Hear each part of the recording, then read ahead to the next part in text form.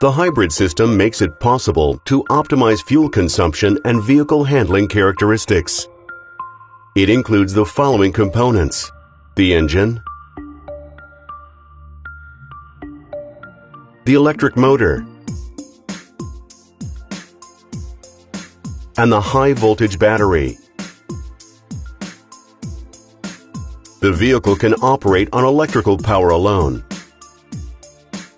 The engine automatically switches on in various situations, such as when somewhat greater acceleration is required, or when the vehicle is being driven at a higher speed.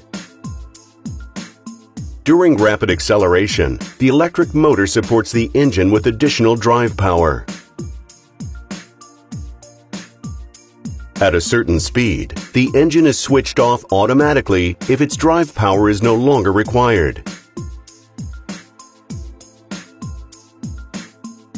This happens when you take your foot off the accelerator, for example, or when the brake pedal is pressed briefly. If the vehicle is slowed down using the brake pedal, the electric motor can act as a generator. The high-voltage battery is charged. The electrical heating and electrical climate control compressor can create a comfortable interior temperature, even when the engine is switched off.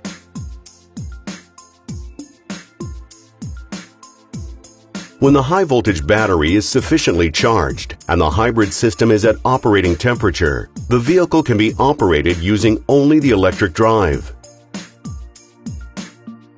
The vehicle can be charged via a charging cable while it is standing in a parking lot, for example.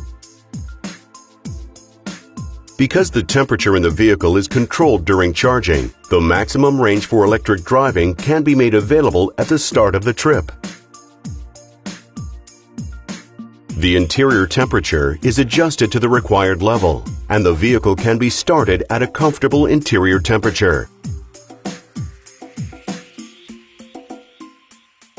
The automatic preliminary climate control can be configured along with the drive-off time in the charging settings.